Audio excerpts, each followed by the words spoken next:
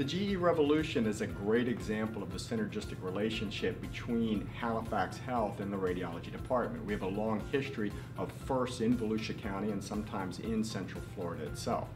The GE Revolution is the latest and greatest technology in CT. It is a fabulous piece of equipment that is an existential leap in CT scanning.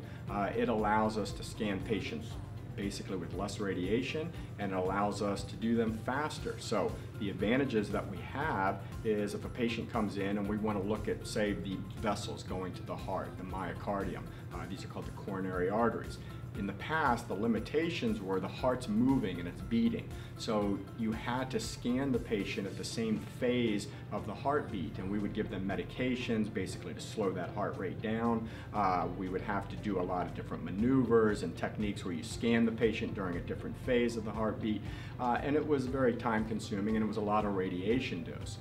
With this new technique, because it's so quick, we can actually scan the heart in one revolution, one heartbeat. So while it's in diastole and sitting there, as long as it's less than about maybe 70 or 80 beats per minute, we can get exquisite pictures of the heart.